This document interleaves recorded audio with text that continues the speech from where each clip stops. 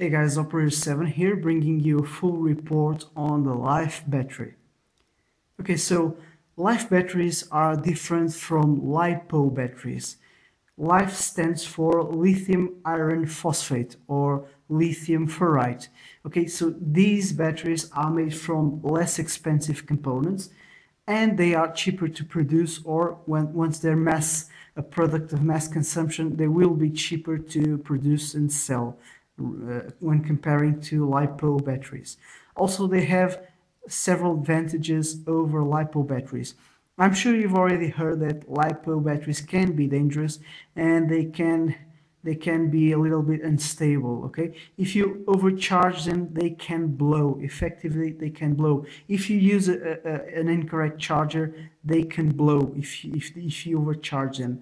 They also can overheat, and if you let them completely discharge, they won't accept any more charge. So these are common problems with LiPo batteries.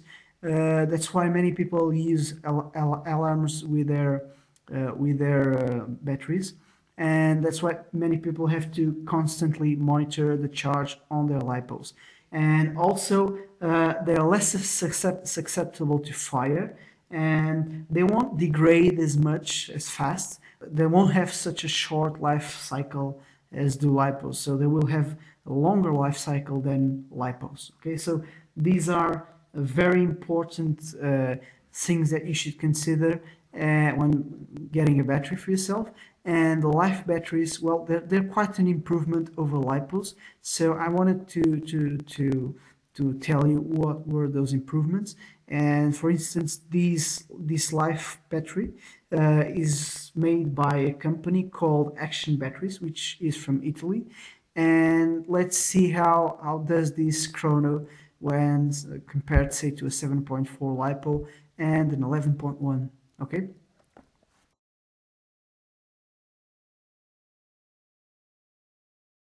Okay, so I'm going to start with the 7.4 LiPo. We're going to see, in terms of rate of fire, how do these different batteries work. Okay. Okay, we're getting around 14 to 15 rounds per second with the 7.4 LiPo. And let's see now the 11.1 LiPo.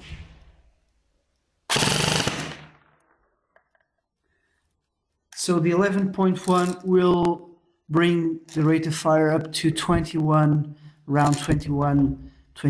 rounds per second. And finally, we're going to try the LiFe battery, which is a 9.9 volts battery. Let's see the rate of fire.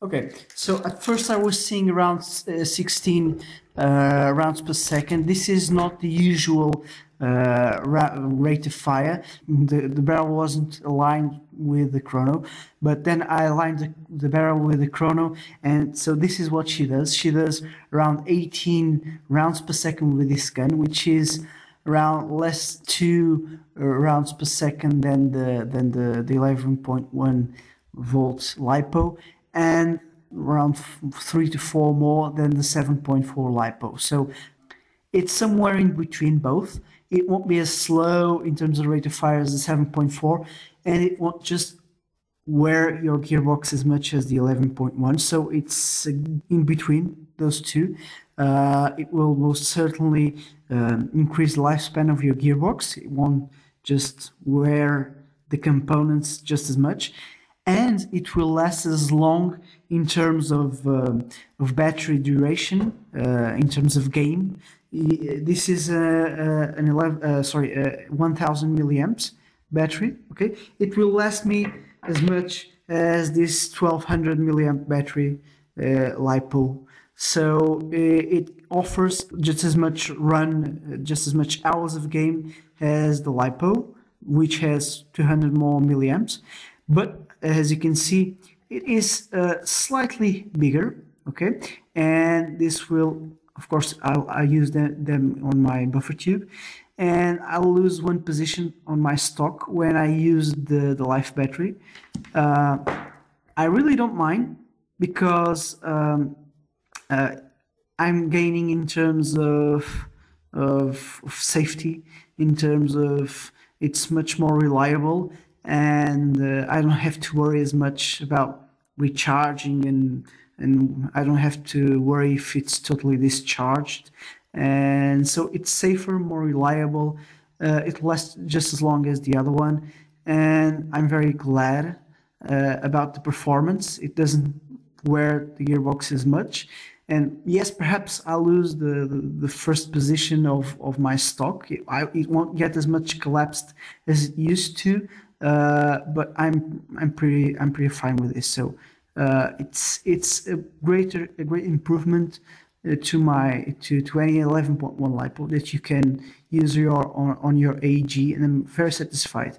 Okay, so you can get these at imperiumstore.com. They're an Italian online store, and you can get these there. Okay, thanks for watching. See you next time.